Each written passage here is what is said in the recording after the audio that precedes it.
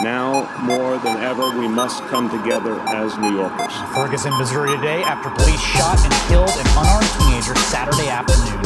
Various news accounts refer to multiple witnesses. Until he pulled out his weapon is drawn, and he said, I'll shoot you, or I'm going to shoot. They standing here, they said, I ain't do nothing. I think I smell nothing. Now you know it ain't a stick up, put your hands up. Nah, it ain't a concert mosh pit, but your body in the hands of crooked cops. These niggas is gangsters. Out for blood, these niggas is gangsters. Lord have mercy on your soul if you a scholar. Any contraband can and will earn a meeting where you're on a blue jackets, red skulls, and broke collars. If you clean, Captain America planned it on you. Senseless, every gone, breathless and rested. No justice, still handle time, it's endless, reckless, disgusting. Prison feed off the lives of the desperate and hunting.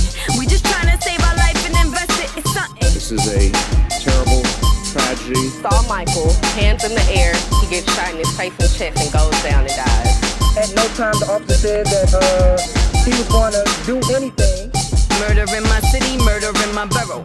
These cats is wild, these cats is sparrows. On a dead Saturday night live, Will Ferrell. Somebody call the cops on the cops before they send in peril.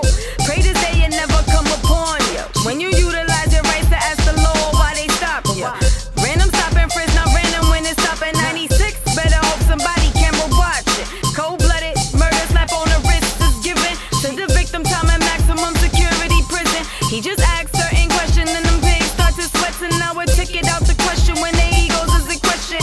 Reaching, beasting, off adrenaline, repeatedly struck him. It happens, and that's the problem that we have adapted. Pray my son don't never see his day when he don't feel safe by the ones that was sworn to protect him. Pole 9, post up in your hood. Tap lines and snapshots up in your hood. Zip ties on the wrists of young guys from your hood. Forced confessions by car lights and backwoods. I join you today with a heavy heart. On behalf of all New Yorkers, I want to offer my deepest condolences to the family and loved ones of Eric Garner.